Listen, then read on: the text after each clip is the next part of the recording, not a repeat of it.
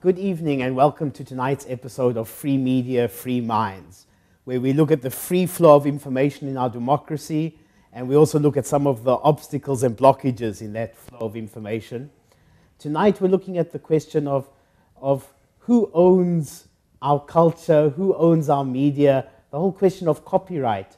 Now many of us at home have got copies of movies, copies of media, copies of software that we didn't pay for, and we know the great value of having copies of stuff, and we know that it didn't cost much to make that copy in the first place. But there are some who say that that is private property and we're somehow breaking the law. So we're asking you, is making a copy of something, should that be against the law? And you can SMS your answers to 074-103-6704. We'd love to hear from you. In the studio with me to discuss this issue, I have Peter van Heusden, who is a copyright abolitionist, and Tina Louise Smith from the Documentary Filmmakers Association. Welcome, guys. Before we get into the discussion, we're going to have a look at a little YouTube clip that captures the issues on the table. Let's take a look. Here's a different trend. Soldier Boy, tell. Hey, I got this new dance for y'all called the Soldier Boy. You gotta punch, then crank back 3 times from left to right. So this video inspired this one. Soldier Boy, tell. Hey, I got this new dance for y'all called the Soldier Boy. You gotta punch, then crank back 3 times from left to right. Inspired this one. Soldier Boy, tell. Hey, I got this new dance for y'all called the Soldier Boy. You gotta punch, then crank back 3 times from left to right. So the point is, these are conversations that's happening in this space. It's the modern equivalent of what Sousa spoke of when he spoke of the young people together singing the songs of the day or the old songs, but not on the corner or in the back lawns, but in the presence of this platform that invites people from around the world to participate.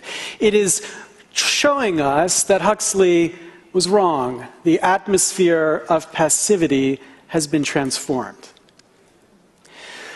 So much is not new. There is something that is new. Bizarre as this may seem, after hundreds of years of balance and respect for the creative process, there's been an explosion in a new approach by the law to these efforts and expressions of creativity. This is my favorite example. What do you think of the music? This is Holden. Holden's 13 months old. When his mother, Stephanie, saw Holden dancing, she grabbed her digital camera and captured it. And she then wanted her mother to see it, so she did what any mother of the 21st century does. She uploaded this to YouTube, Holden dancing. After a couple months, she got a notice that the copyright owners to that music had informed YouTube that the material infringed their copyrights and they demanded it be taken down. Now, where are we when serious people sitting around a serious conference table can look at this and think it's important to invoke the laws of our Congress to protect the extraordinary abuse of this mother sharing the celebration of her child with her mother? Or you all know this extraordinary poster has inspired a lawsuit because the copyright owners of this photograph this was based on demand payment for the right to build upon that in a way that celebrates this extraordinary politician. Well, we really see there some of the absurdity of what happens when we try to privatize information and try to make it static and profitable, when in fact information just wants to be free. I mean, Peter, what is copyright and how did it come about? Well, copyright is one form of intellectual property, but copyright itself is basically a set of laws that determine under what circumstances and who can copy a particular creative production. So a book, a piece of music, a film, for instance.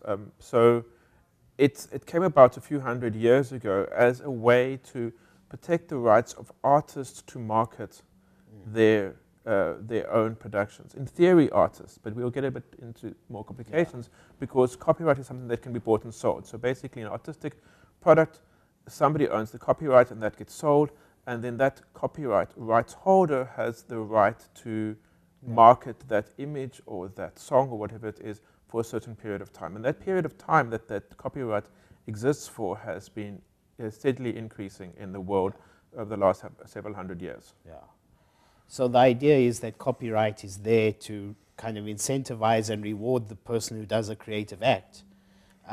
Tina, as a documentary filmmaker, what's the association's view of copyright? Surely it's something you might support as creative people yourselves? I think we would support it if we actually did receive some money from what that's been set up to do. But in our experience, I guess, as documentary filmmakers in South Africa, most of our income in the past has come from the SABC, and they have that intellectual property ownership. So how that would work is they would commission a film from us, and even though putting the content in that would come from what we thought and it would be our ideas, we don't own the rights to that content. So Peter, it's not the artists that are benefiting, it's how did that come to be? Who does benefit? Well, I'll give you an example, okay? I mean, firstly, I'd like to say happy birthday to my daughter Edie because she's turning 9 today. Happy birthday, Edie. But I won't get you into hot water by singing happy birthday on air, because if I were to do so, you could be sued for copyright infringement because the tune, the song Happy Birthday is owned by Warner Media, okay? And the tune was originally a ditty that was composed for singing to preschool children, a tune called Good Morning to You All, which then got turned into a song. And because of the current world intellectual property laws, I can't sing it on air. In fact, Warner Media is estimated to make about $5,000 every day from the tune Happy Birthday. Okay. You know, so what we see is large consortiums, which are basically corporations, holding pools of copyrighted So copyright is meant to balance the rights of the public to have information and culture against the rights of creative people to have a livelihood and an income. But in fact, it's really been hijacked by big corporations. Well, I mean, that's, you know, I mean, you, all of us, we don't produce for ourselves. Our production is hijacked. Our lives are hijacked in general by big corporations, and copyright is no different. Yeah. I mean, Tina, documentary filmmaking, when I think of documentaries, I think that is a lot of archive footage that you guys draw on to tell your stories. Surely then you have to pay copyright just to tell your stories. Yeah, I guess if we're using archive footage, we need to come up with a whole lot of money. So sometimes in the region of 70,000 Rand for 30 seconds worth of archive footage, depending on where you think you're going to distribute your film. So if I'm only going to show my film in South Africa, it may not be as much as 70,000 Rand per however many seconds. But if I think I want to show my film internationally, then someone like the SABC or ETV would charge me in the region of that amount to be able to access their footage and use it in my film. So you know, if I'm like a really independent documentary filmmaker and I have no money, and I'm just filming at the weekends when I'm not working at CTV, and I need that archive footage, I may be able to negotiate with them, like, I can give you 1,000 Rand for this footage and I'll only show it in South Africa. But what if it's a really brilliant film and the issues are universal and I really want everyone else to see it? I just can't afford to get the film shown. So copyright really means that everything is then governed by the market, that you're going to have to pay to tell your story, even if you want to publish on a non-profit platform like Cape Town TV, or just put something up on a website. Yeah, that copyright is a large fence. I mean, as you mentioned earlier, the cost of actually copying digital media is very close to zero.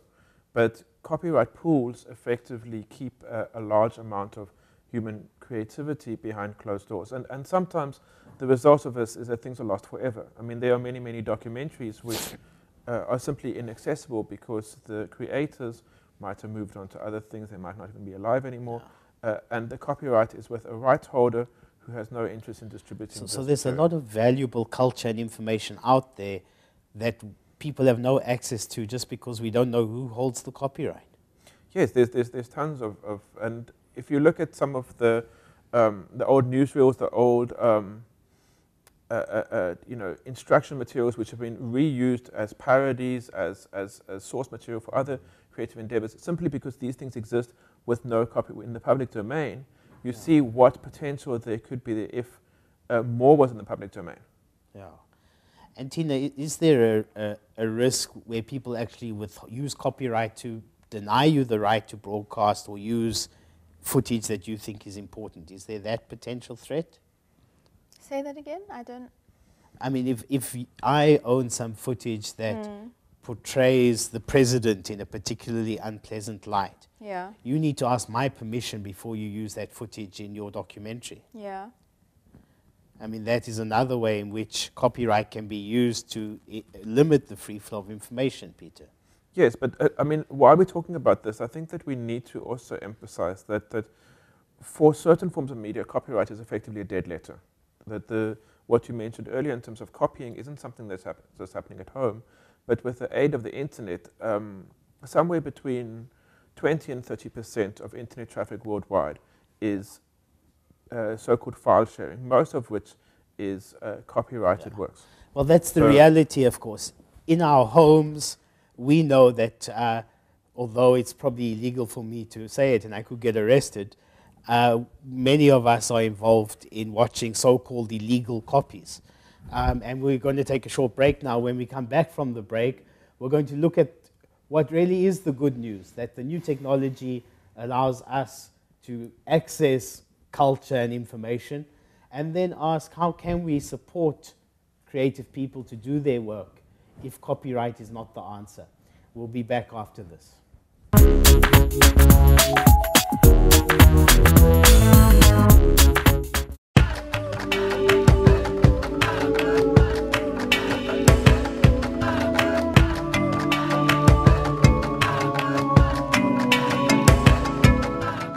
At Cape Town TV, we reach thousands of passionate Cape Townians every day. We offer you affordable, low-cost advertising solutions. All of this at a price that works for you. If you want to increase your sales, improve your brand awareness, or advertise your event, then it's time to look at Cape Town TV.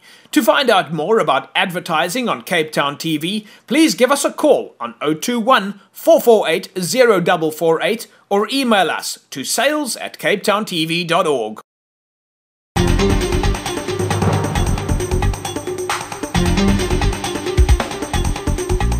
CTV News tells my story about my life in my own voice.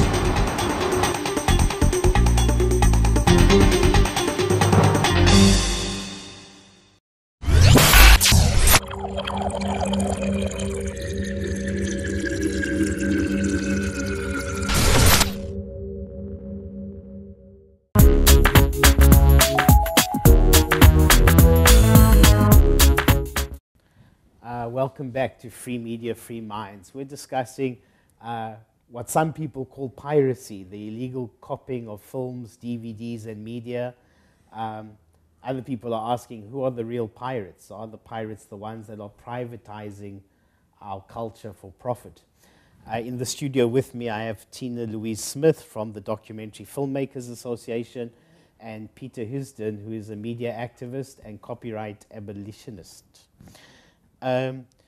Before the break, we were talking about how copyright really doesn't serve the interests of artists. It's been taken over by corporations to make profit.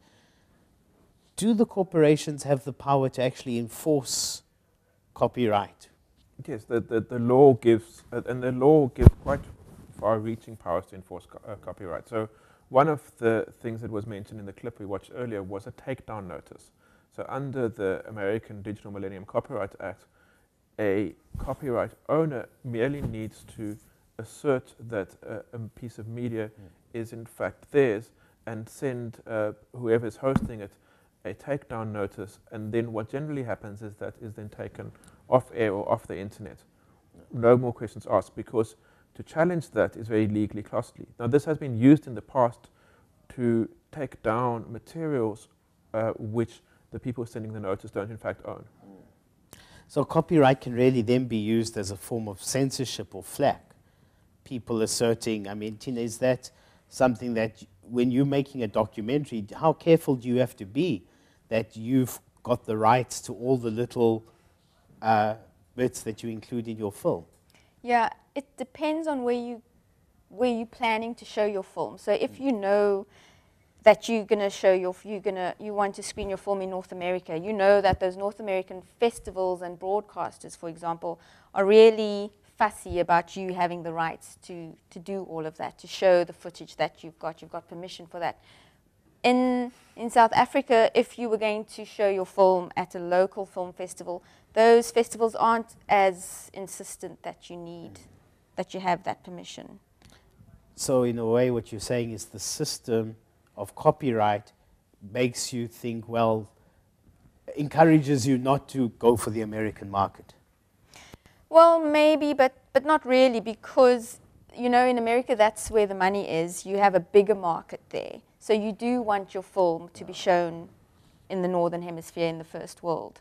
I mean, Peter, what I'm hearing is that there are lots of barriers to ordinary people taking the footage that is already out there on YouTube and using it to reinterpret it, to give their meaning and tell their stories.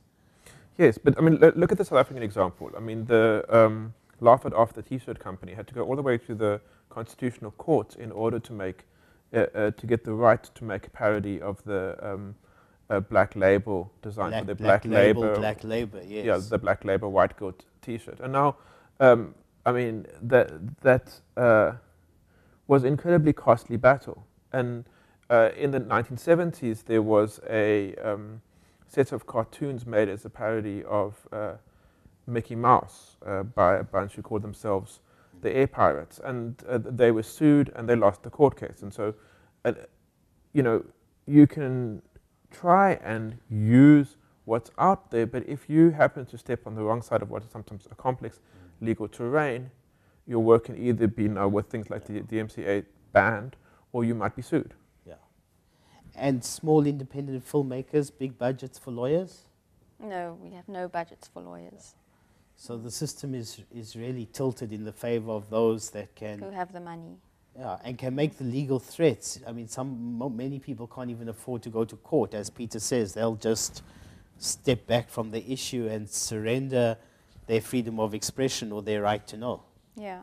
But you must look even beyond that, because it's not just about having lawyers. I mean, it's also about who makes the laws. I mean, the current reigning copyright law in the United States is the so-called Sonny Bono Copyright Act of 1998, which extended the period of copyright by another 20 years. And it's widely considered that the reason that this act was passed was because of pressure from Disney Corporation that wanted to not lose the image of Mickey Mouse. Mickey Mouse was first made in 1928, and it was going to go out of copyright, so they wanted to extend the period to the death of the author plus 70 years, which is what it is at the moment. So the corporations control the lawyers and the laws, from what I'm hearing, and use that to enforce their ability to make profit out of our culture and information. If you look at, you know the film The Lion's Trail about Solomon... The song, The Lion Sleeps Tonight. Yeah. I mean, so he and his family never received any royalties from that song because they are not a big company, you know, that could enforce that law. So now they're trying to get that money. So I'm trying to say this very briefly, what he's just said, but there's a real example of you know, that there was this creative musician taking ownership of that work, which wasn't theirs at all. Yeah. And the person who created that work just never saw anything. And a South African family now battling to get some kind of benefit out of that work. And also, I mean, I was trying to say earlier, you know, like in hip-hop music or in house music, in lots of music, there are samples from compositions from 20, 30 years ago. And those musicians who created that music originally have never seen any money from that. Some of them have. But that music gets resampled and resampled in a way, and resampled. it's almost perverse that we have to commodify and ask these questions about who should be getting what money for what. Surely we're talking about culture. Anything I produce, there's a saying that says there's no such thing as a new idea. Anything I produce is building and drawing on human culture and human knowledge. Yeah, there's a little formalism that Negri and Hart use in their book Empire. They say that exploitation is the expropriation of cooperation. Okay, so say that again slowly. Exploitation is the expropriation of cooperation. So as you're saying, we all work together. You know, we are if we're making a documentary, it is about people who are alive. If we are making music, we're drawing on inspiration. If we're writing, we're using the ideas that we've read somewhere else. And at a certain point, that cooperation that leads to this new creativity is set in stone and turned into a product, into intellectual property. And that's why I call myself a copyright abolitionist, because I believe that, you know, we need to abolish this system that does not benefit the vast majority of us. Yeah. That you know, at a certain point, people, and those are the people with power in this society, declare that cooperation must stop and profit must start.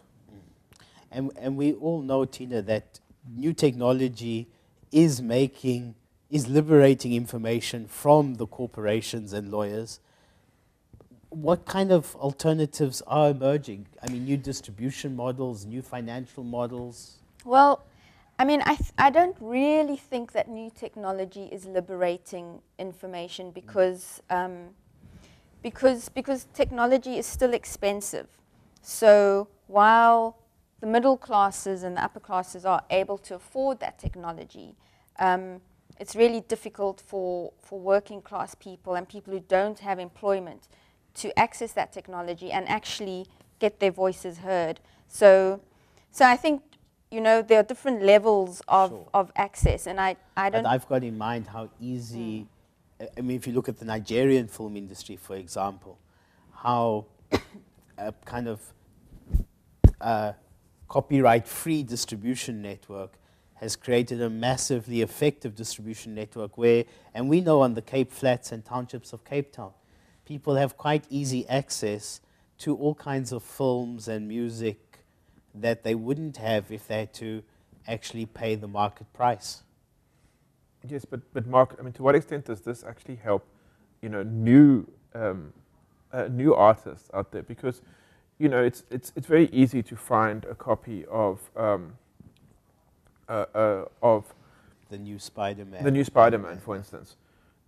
Could you please find me a copy of Dollars and White Pipes, you know, or the documentary on the Bonteville military wing, you know? So that, you know, there's because we have this expectation that media must be marketed instead of artists directly compensated. Certain forms of media which are already out there will be copied, but it doesn't necessarily help new artists to get their stuff out there. So, I mean, there's a big argument that gets thrown in our face when we're told that it's illegal and we're criminals, is that the artists have to eat, they have to get paid. What are some alternative ways that we could imagine creative people earning a living if we didn't have copyright? I mean, Tina, how would filmmakers, what alternative ways are there to pay filmmakers? Well, I would like to think that the state would fund our projects, because I believe that the work that we do contributes to society.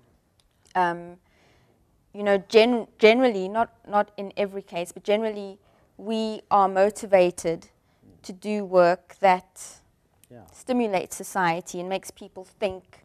And artists and intellectuals are performing a public service. Yeah. So they could well be publicly funded, and their product would then be free and freely and fairly distributed. Well, look, the thing is that, you know, big media giants are arguing that the ease with which things are copied is going to lead to a market failure where people can't sell their creative production, okay? And that's why we've seen, for instance, Disney and Warner going bankrupt, right? Yeah. Or have they? So, So clearly, it's not leading to a market failure for them, but the market has de facto failed the creative people all along. That the majority of musicians, filmmakers do not get supported by copyright these has things. failed the creatives, the artists, and the intellectuals. I think there is a technological shift that is creating a new environment full of opportunities and potential risks. I think this is a topic we're going to have to come back to again on Free Media, Free Minds. I want to thank my studio guests for joining us for this discussion. The show has been brought to you with the support of the Alternative Information Development Center and Friedrich Ebert Stichting, and we look forward to seeing you next week, Thursday. Until then, let's keep the information flowing. Good night.